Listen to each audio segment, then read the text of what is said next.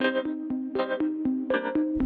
to M&S Centerless Grinding. John Shegda, and I am the president of M&S Centerless Grinding. The business started by my father in 1957. My dad worked for a big machine tool manufacturer where they made actually the machines kind of similar to what we run out there on the shop floor. And I could say that this business is about taking a cylindrical part and making it work for aerospace or we have parts that are up in the space station or on Mars, or we have parts that we make that go into people's brains. But really, the goal of this business is to make people's lives better. I am a machinist, I am a grinder.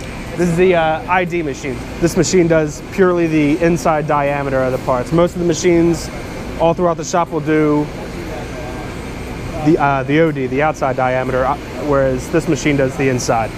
Before this, I was actually in school. I was a music major. I came here, didn't really know what to expect.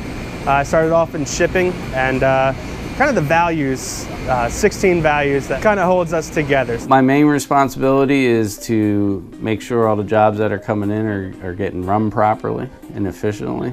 Problem solve any problems on the floor. The grinding process is the removal of very fine material down to a final size. And to make it good finish, very precise tolerances, we just take it to that next level that machining can't. You know, keep safety in mind. That's one of the first things we learn, is how to operate safely around spinning wheels. In today's world, you need to be versatile to do everything. It's a physical job, but it's also mental, so it kind of encapsulates all the senses. Come to work every day, I get a little bit of a workout, but I also work out my brain, which is good.